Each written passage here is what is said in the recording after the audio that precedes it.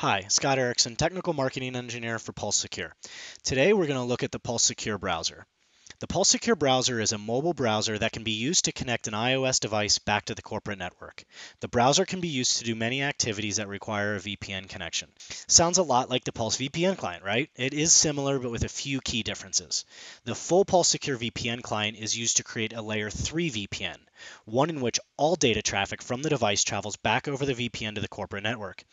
The secure browser makes a layer 4 VPN where only browser traffic can go back over through the VPN. First, this type of connectivity, layer 4, is best used, for example, by contractors. Contractors may use their device to connect to 2 or 3 different corporate networks. Second, it can be used in place of an MDM-EMM solution for VPN connectivity specifically. Some users may already have an MDM, or the end user may just not want to install an MDM-EMM solution on their personal device.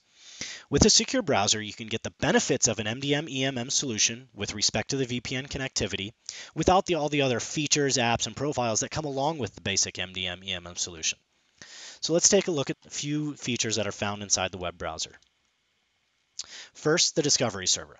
This allows end users to provision the VPN profile into the browser by using only their corporate email address.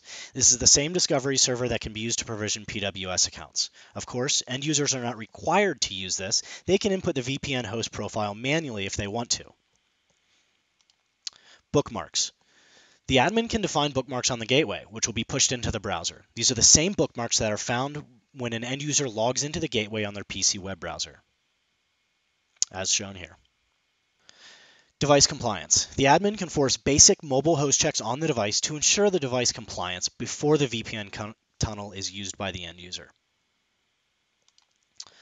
Licensing.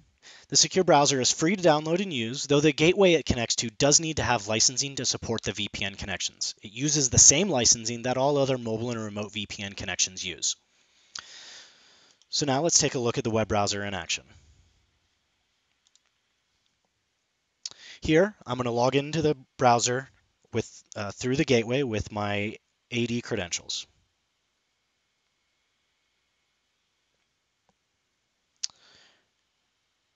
And then as we come to the bookmarks or favorites, you can see that I have the same list of bookmarks that we saw earlier. As well, the end user can add their own custom bookmarks to this application itself. Thank you, and please feel free to reach out to a Pulse Secure rep or visit pulsesecure.net for more information.